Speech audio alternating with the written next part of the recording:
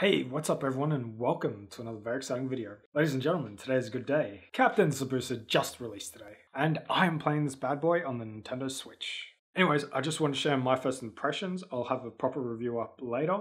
Off the bat, I have to say, this is the most enjoyable tutorial I've ever played through. The gameplay, it's really satisfying. Tackling in this game is a lot of fun. I love knocking over my opponents, and I especially love not being stopped for a yellow or red card. The developers of this game have given us a pretty handy dodging mechanic.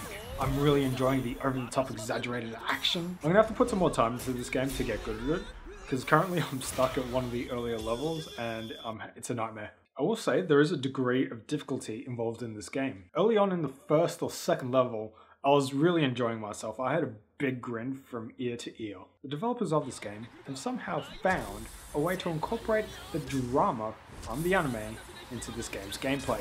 Now, I do feel like there is some input lag because I swear to God, I'm pressing these buttons and sometimes they're just not responding. And I'm using both my Pro controllers. So I believe something's up there. However, I could also just chalk this up to the fact that I may not just be that good at this game. Let me know in the comment section below if you're having the same problem. Now, I did manage to find the poor soul to verse me online. I kicked his butt. But I do have to say that playing this game online, it was a bit wonky on the Nintendo Switch. Early on in the game, I couldn't tackle my opponent. So I just assumed there was no tackling online. However, at some point in the game, he got me. And I was like, what? So then I threw every slide tackle I had at him. It worked once or twice. Not that it mattered. I kicked his butt in the most satisfying way. You know when your opponent just rage quits mid-game? That's what happened. This next problem is unique to me personally, but I'm getting quite fed up with all the subtitles. I'm skipping all the cinematics. And fact of the matter is I don't like subtitles on a good day. But I'm playing this level over and over again that I just cannot beat. And every time I restart it, there are 3 cutscenes throughout the game that are triggered. I would 100% skip these scenes if I could.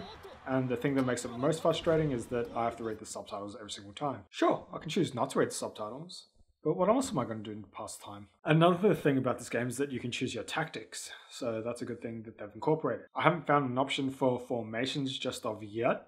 Maybe it's not in there, maybe it is, let me know.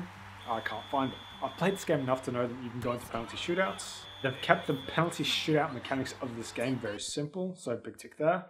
This is a really good game, 100% check it out if you're a soccer fan.